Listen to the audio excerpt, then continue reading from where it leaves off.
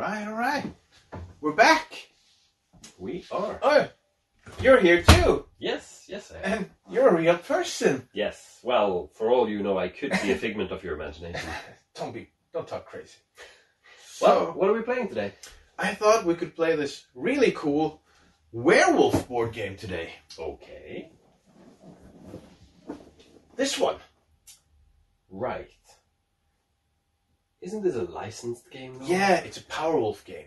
Powerwolf, like the metal band? Yeah, like then you know it's definitely good, right? But it's just going to be like a pasted on theme and a terrible game. Well, let's find out. I guess. Playing board games with my friends.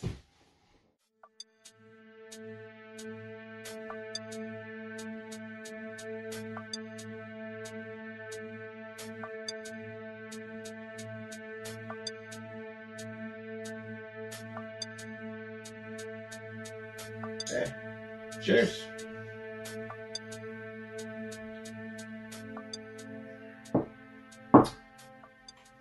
So, tell me, dear friend, who would win a fight between a vampire and a werewolf? You know, a more interesting question is, who would win between a Strigoi and a Powerwolf? That is a very good question. Which just happens to be answered in today's game. Dun dun dun. So, hello everyone and welcome back to the show.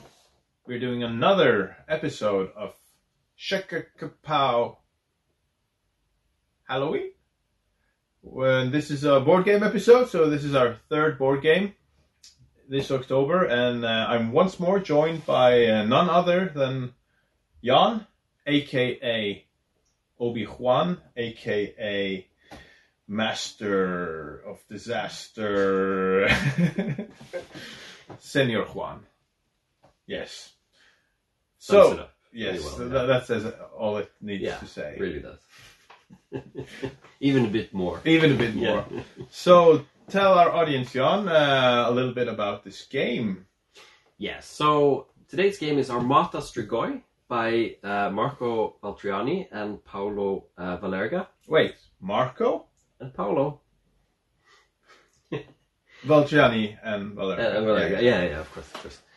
And the thing that's worth noting is that it's actually published by Pegasus Spiele, which is a really big company. They've published some pretty big titles like Azul and Captain Sonar, and Were lots of popular games on that list. Yeah, they're a really big publisher. Yeah. It is a cooperative board game, 2 to 5 players, and it plays in about an hour and a half. Mm-hmm. And it is a licensed game. A licensed game. Yes. Official Powerwolf game. Yes. The heavy metal band Powerwolf, if you're not familiar. Good thing to mention. Good thing to mention. But this is also a proper game. It's not just someone who slapped Powerwolf onto a board game box and hoped it would sell copies. Someone actually took the time, Marco and Paolo, to make a real game. And that is the most impressive thing about this, because I was expecting this to be bad. I was expecting it to be like very simple and not good at all. We've played 2 very good board games this month. Yes. Masters of the Night and The Hunger. Yeah. You can watch those reviews if you haven't seen them already on the channel. You should, they're really good. Very good. Very good games. Yes, and videos. Yes. But this was for me like, I was thinking we'll save this for last just to have something silly and probably not very good, but it was way better than I expected. Yes, me too. And so we are playing, in this game, we are actually playing not just any like werewolf, we're playing as Powerwolves. And that means we're actually playing as the band members of the band Powerwolf. Yeah. And in this setting, they are also werewolves. Yes. That is just so cool. It is really cool.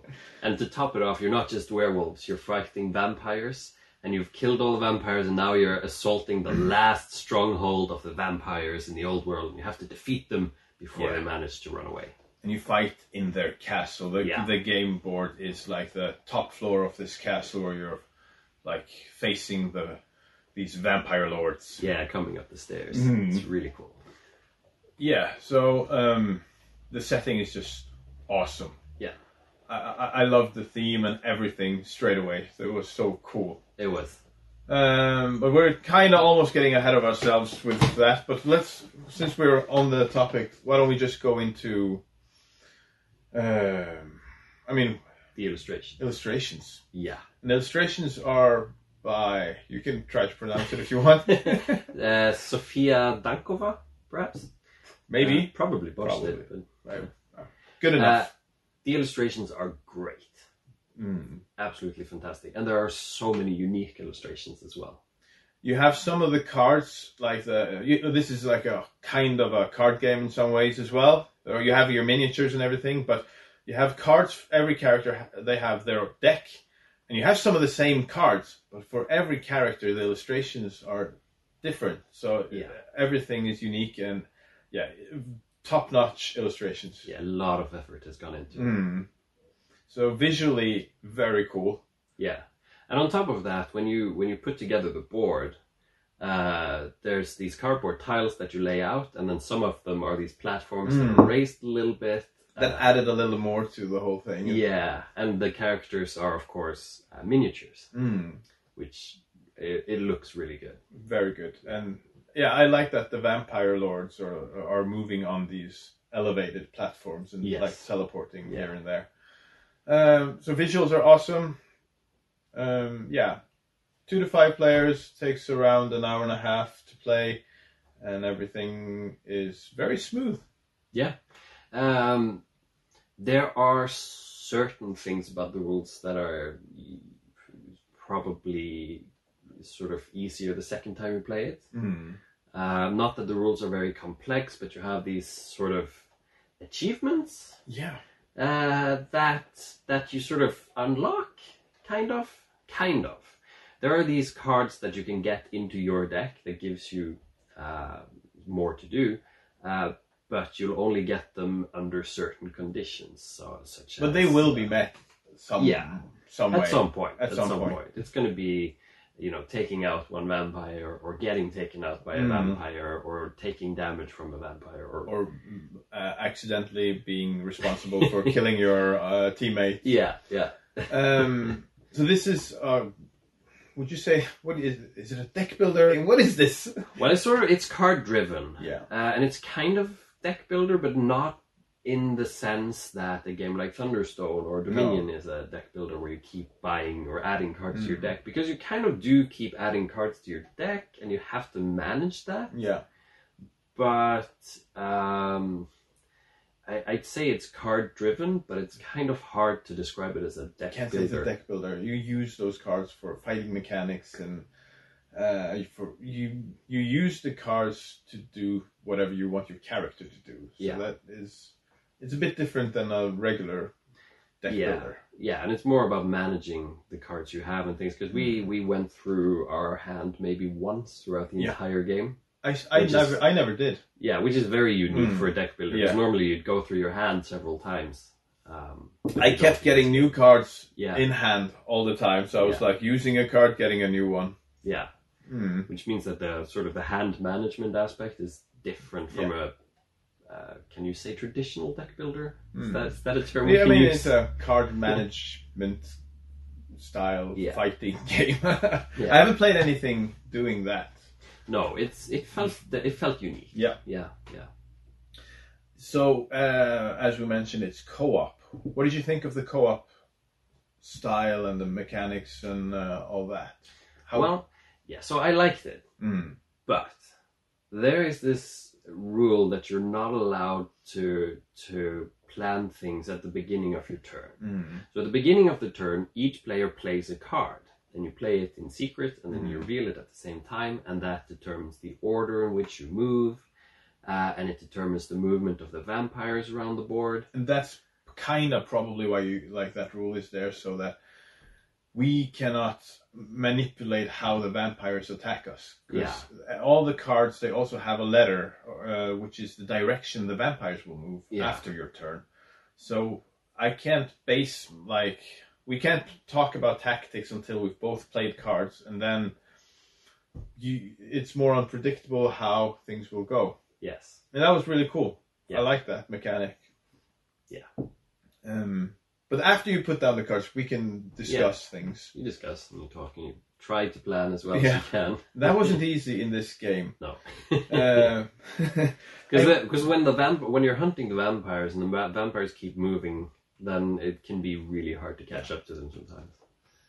I imagine the more you play it, the easier it is to have a tactic around how to avoid getting hit and how to kind of counter their movements. Yeah.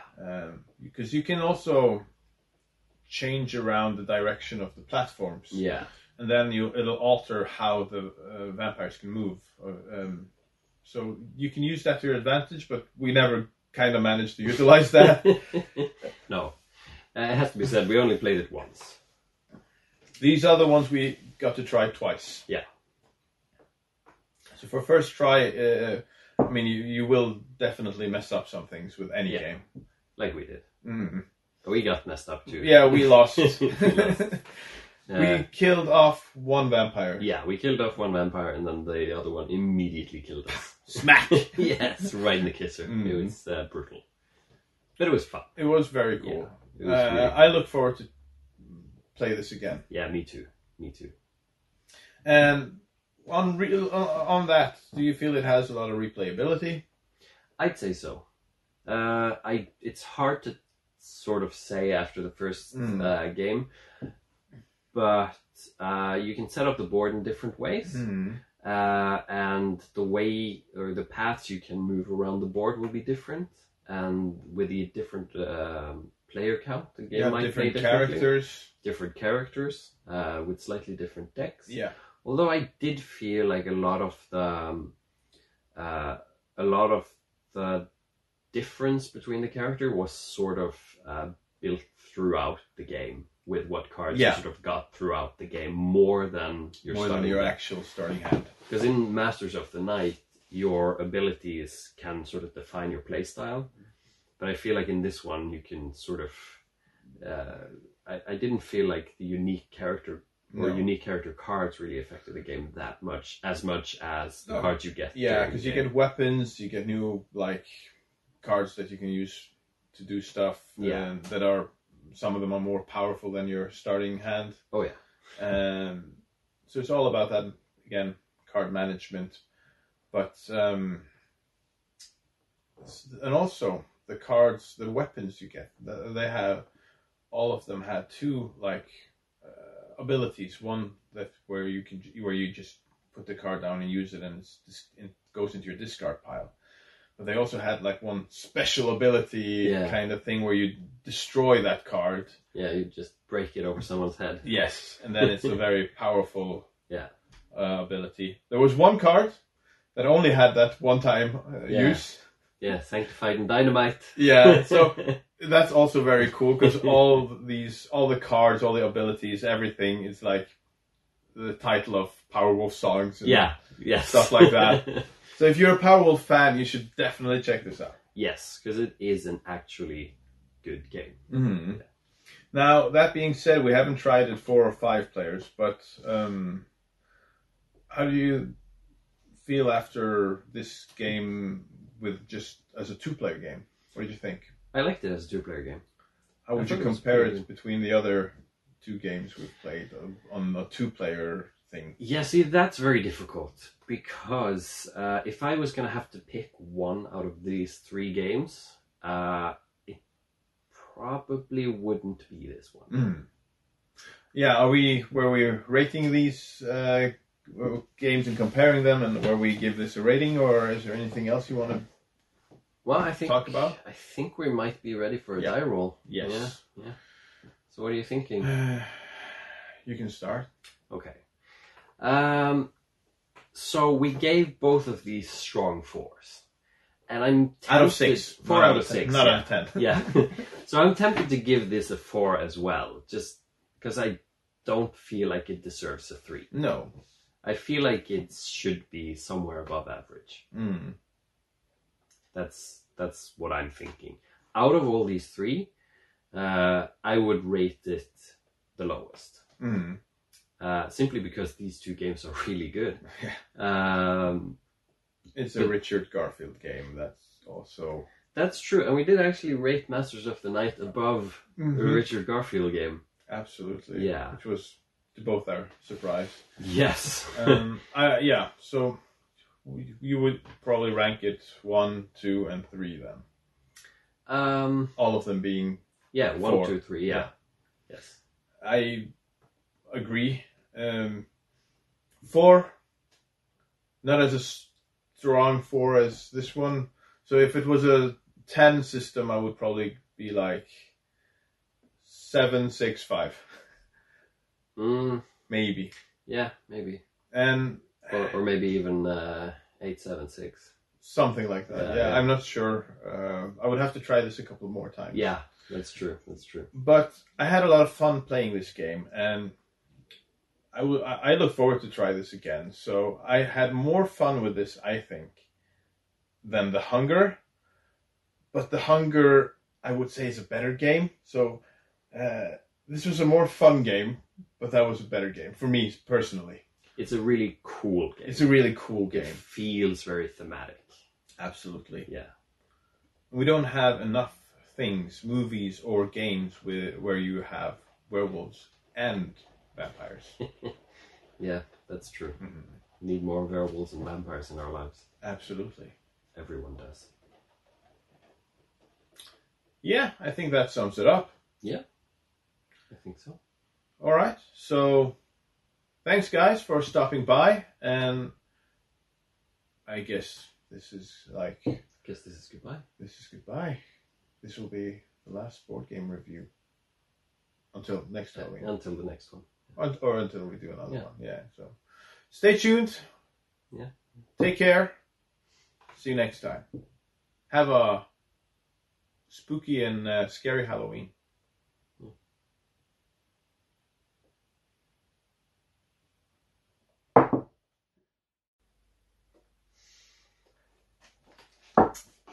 Well, thanks for coming over, man. Yeah, it was a lot of fun. I told you, like, werewolves kick ass. Werewolves kick ass. Powerwolves really kick ass. Totally, dude. Oh man, although we didn't get our asses kicked. Get those damn vampires next time. Yeah, we will, because we will be playing this again. Definitely. Hey guys! Oh. I'm sorry I'm late. I was walking myself, and then I fell asleep under a tree. Are we still playing that werewolf versus vampire board game? Well, we just did. We just finished. We're just packing up now. Yeah, man. I tried to wake you up, but there was no hope. You were deep asleep, Lobo. What? Oh, really? I was so looking forward to kill some vampires, man, and play some board games with you guys. Sorry. Oh. Well, I'm sure we'll be playing something again in the future. Yeah. I have a feeling this is not the last time we're gonna be playing board games.